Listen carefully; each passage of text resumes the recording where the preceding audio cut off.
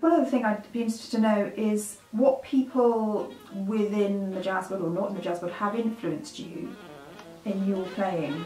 In my playing? Well, I draw from everything that I hear, you know, so I listen to classical music, I listen to some popular forms, you know, blues, folk, some rock and roll, you know, so I try to be quite eclectic in my likes and dislikes, you know. So. And who would you say is your favourite all-time saxophone player? Saxophone player?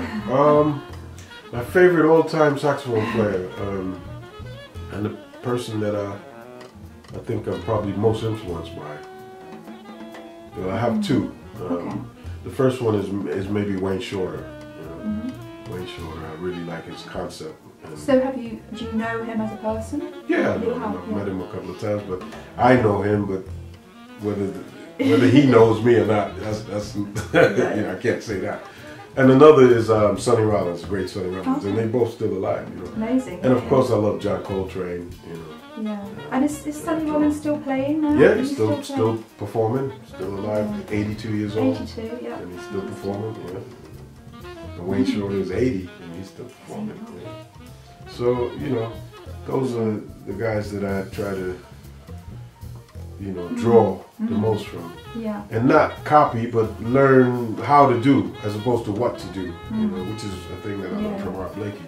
Now, as a jazz musician, it's such a hard business to be in, to sustain for so many years. I mean, you know, can you tell us about what, how do you motivate yourself? I mean, you still have to practice every day.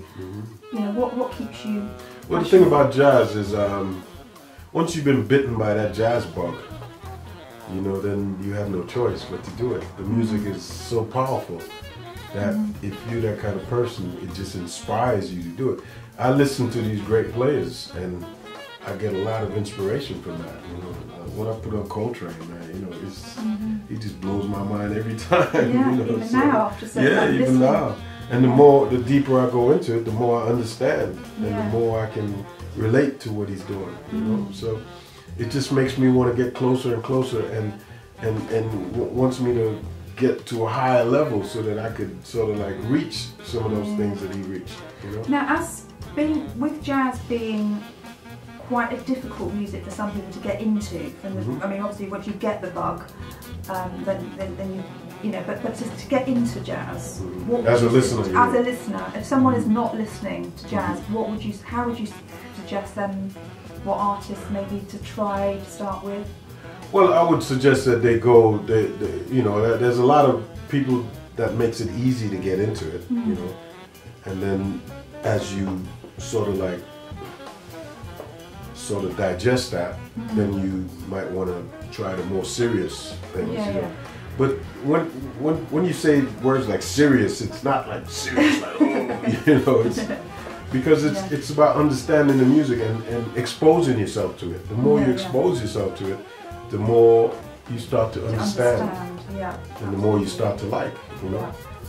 So if you never expose yourself to it, then you'll continue not liking it. You know, so Jean, what have you got coming up in the future? Say, you know, do you plan a year or two ahead?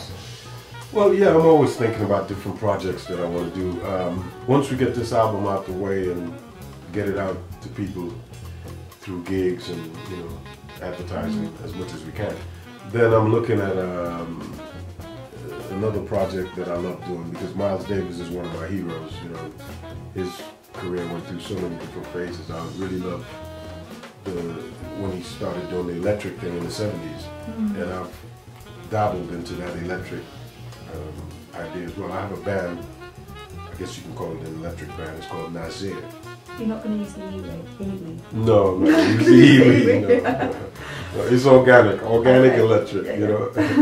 And I have a new project that I've been thinking about it for a few years now, of using the sound palette of Miles's famous, you know, record, Bitches Brew. Just the sound palette, but with my own composition and my own, you know, and sort of take that sound and use it in today's, you know, with what we got today. You know? So that's one of my, so combination of trumpet, bass, clarinet, and pianos, guitars, and that group improvisation thing that they had in the Bitches Brew period. You know, that's really exciting. Using that. You know, so who would you say you would love to work with? You would collaborate with somebody? No, collaborate. Come on, give us the top three. They might be watching. Collaborate. I would love to be produced by the great bassist producer Marcus Miller. Definitely. I'd love to work with Marcus Miller. I would love to learn and work with the great Herbie Hancock, but you know, I mean, things of that caliber, you know. Yeah. So that's, that sounds, well, they could be watching, you know. So Jean, we're going to finish the interview with asking you what your PS is. Something that your fans don't know about you. Well, I love martial arts and boxing. You know, I did Shotokan karate for many years, and I'm into the boxing now. I do boxing training, not actual fighting, but just the training because I can't fight with my embouchure and all that. Gosh, no, that'd be disastrous. But I do the training, and I love the training, and it's a way of keeping fit, you know, so that I really enjoy that, you know. So you're a very healthy jazz musician. Oh, I try to be, definitely. Yeah. Definitely. That's fantastic. Well, thank you so much for telling us all about you, and good luck with the launch of the album. Yes, thank you for having me. Thank you. Tate song, look out for it.